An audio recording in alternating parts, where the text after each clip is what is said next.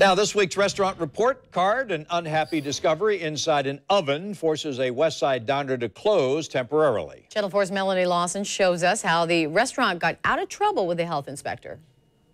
Bill's Diner on Ramona Boulevard was shut down for 2 nights because of roaches.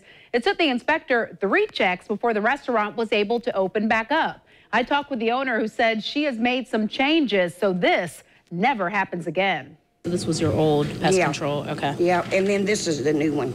Okay. Carol Parrish is pretty frustrated about the bugs that caused her restaurant to shut down for 2 nights. I'm sorry, I did the best that I could do, and I had a pest control company. She said she'd been using the same pest control company for months, but realized she needed to make a change after an inspector found more than a dozen live roaches in the kitchen. You can see everything is kept very clean. Parrish said cleanliness wasn't the problem. She blames her now former pest control company. I guess there's only so much that you can do, and I figured, you know, with paying somebody, a professional, that I wouldn't have that issue. The inspector had to shut Bill's Diner down after that first inspection. He came back the next day, and there were still roaches inside of the stove on the cook line. The manager took the stove apart to clean it, and the inspector noted more roaches started to come out during the process.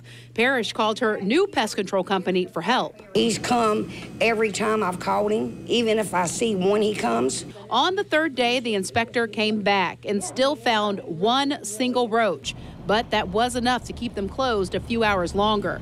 Parrish says it's been tough. You have to sanitize everything. I mean, everything's been pressure washed and taken care of. The health department people were very helpful. You know, they come back and told me everything that I needed to do and stuff, and then come back for the final inspection. During the final inspection, Bill's Diner was able to open back up with 0 high-priority violations. The roaches were the only serious concern during any of those inspections. Melanie Lawson, Channel 4, the local station.